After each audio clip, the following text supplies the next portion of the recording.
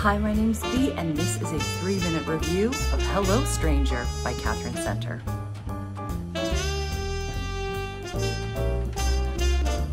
The release date for Hello Stranger is July 11th, 2023. This book might be for you if you enjoy cinnamon roll heroes, secret identities, quirky and hilarious heroines, fish out of water storylines, and good contemporary romance with a dollop of wisdom. Sadie is an artist trying to make it in the business when she has a seizure that reveals the need for brain surgery. Unfortunately, the swelling post-brain surgery has left her with a condition known as face blindness. This is a real problem for a portrait artist who can't see faces. A portrait artist who's just become a finalist in a very important art competition that requires her to paint a face. To top it all off, she's falling for 2 different men but can't see their faces at all. Can she win the competition? Will she wind up with one of her men? The answers, like this story, are ridiculously fun. This book is full of heart. We see Sadie navigate a world that's not serving her particularly well, learning valuable lessons along the way. She's been dealt a bad hand that just keeps getting worse, but it's the people in Sadie's life who make it better. Her best friend Sue, her men, her dog Peanut, and her new psychologist help Sadie see humanity in even the toughest to like people. There is a supervillain here in Sadie's stepsister. There are challenging family dynamics as well, and Sadie is really struggling with her dreams of becoming an artist because it's not paying the bills and she can't even see the subjects of her paintings. This might sound sad or dark, but it isn't. I laughed until I cried multiple times. I swooned too. The plot had a hint of spice, and it felt absolutely right. The cinnamon roll heroes that Sadie finds herself with were